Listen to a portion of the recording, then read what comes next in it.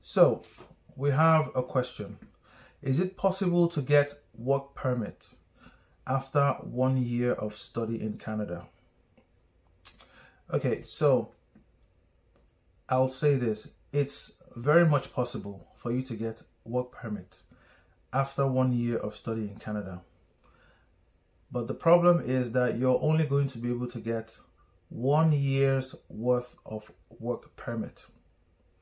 The issue with that is most employers will not be willing to employ you full-time.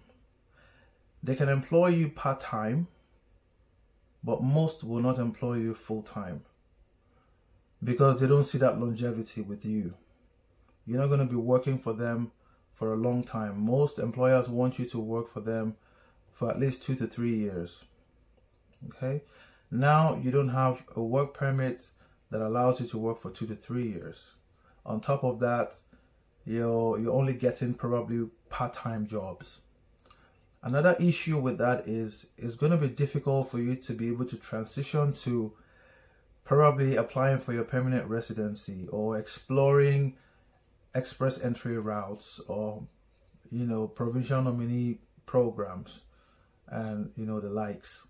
It's going to be difficult for you because one of the requirements is that you have at least 1 year's worth of work experience in Canada working full-time, or you have 2 years worth of work experience working part-time. Now you're working part-time and then you only have 1 year's visa. So how do you qualify? Most students right now, international students who came to Canada to do 1 year programs, are in a fix right now. They're in serious trouble because they finished their 1 year programs and they're finding it very difficult to transition to something else, to another, program after getting their work permit. They're finding it difficult to get full-time jobs. They're only getting part-time jobs. And now they're ending up with going back to school again to do another program, paying tuition fee again, the same tuition fee they ran away from the first time. All right. So my advice is that you get it right the first time around. Okay. Unless you're applying for a master's degree program. If you're going for a master's degree program, a 1 year master's degree program, that's fine because it's a master's degree program. Once you're done with it, then you can now explore the different express entry routes or PMP routes that are available for you to apply for your permanent residency. Okay? Or maybe apply for your work permit if you want. But if it is not a master's degree program, if it's like a diploma or a certificate program or anything of that like, make sure it's a 2 year program, not a 1 year program. Because with a 1 year program, you apply for work permit, you get a 1 year work permit. With a 2 years worth of program, with a 2 years program, you can, and you apply for a work permit, you get a 3 years worth of work permit.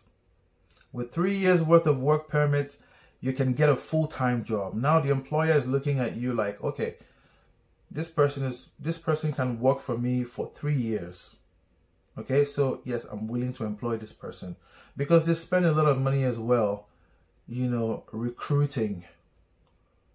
A lot of money goes into recruitment for them. They don't like spending that money. Okay, so they can't afford to employ you for only 1 year, only to go look for another person to take your place again after 1 year expires. No, they want someone that can stay with them for at least 3 years. So if they're wanting to do recruitment again, it will be after 3 years. That's a bit understandable for them. Okay, so make sure you get it right from the get-go. If you're not coming for a master's degree program or a PhD, you're coming for anything lower than a master's. An undergraduate program obviously will take you 3 to 4 years.